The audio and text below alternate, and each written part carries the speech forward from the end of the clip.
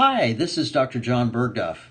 In this video, we're going to look at an example of problem solving.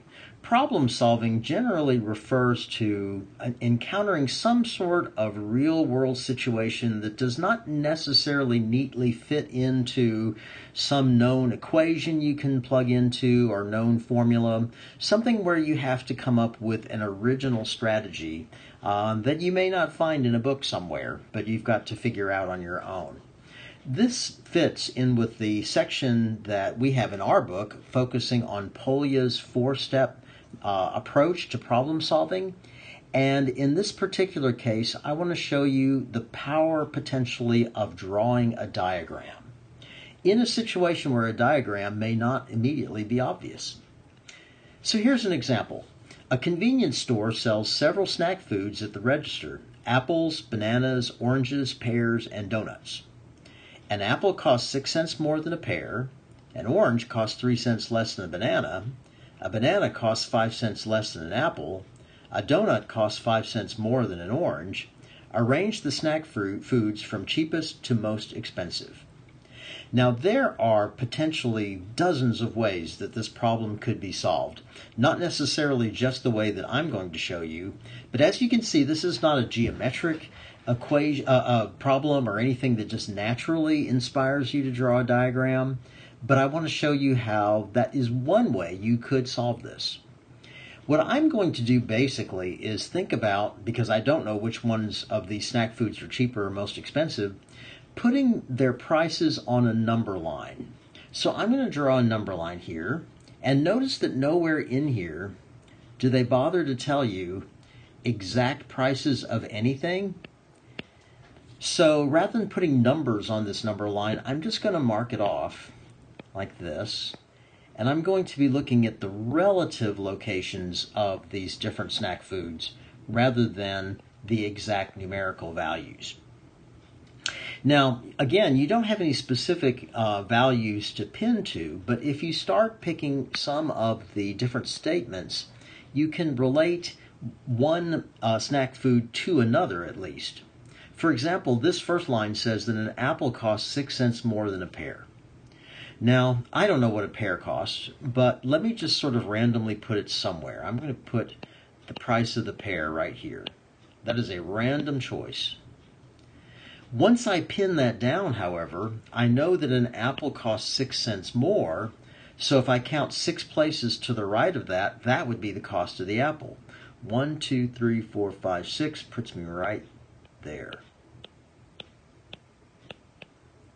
So I at least have a sense of the relative locations of the pear and the apple.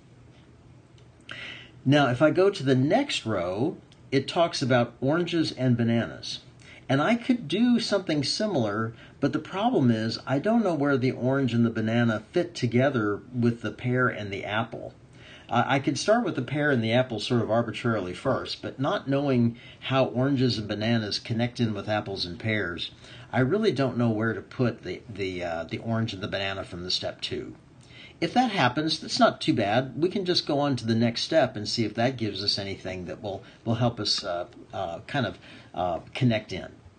So going to the next row, it says a banana costs 5 cents less than an apple. Now this is helpful because I do know where the apples are, and if the bananas cost 5 cents less, I just count 5 places to the left, 1, 2, 3, 4, 5, and that tells me that the banana would belong right here, 5 places to the left of the apple.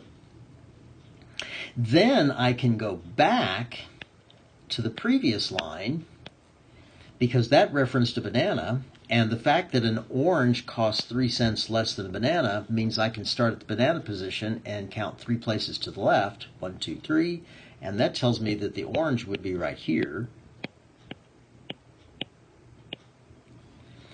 And then there's one more piece of data in here, and maybe there's enough to connect that in somehow. So let's take a look at that one. It says finally that a donut costs 5 cents more than an orange. We know where the orange is, so if we count 5 more than that, 1, 2, 3, 4, 5, that tells me that the donut would go right here. And that takes care, I believe, of all the snack foods they mentioned. We have the apples, we have the bananas, we have the oranges, the pears, and the donuts all listed there. And although we don't have exact prices, we have relative prices. What's cheapest, what's next cheapest, and so forth. So arranging the snack foods from cheapest to most expensive, we would have the orange first, followed by the pear. This comes straight out of my number line. The banana, the donut, and finally the apple as the most expensive of these items. Is this the only way to solve this problem? Absolutely not. It just gives you a tool, creating a diagram that you may find useful sometimes when you solve a new and unusual problem. Hope that helps.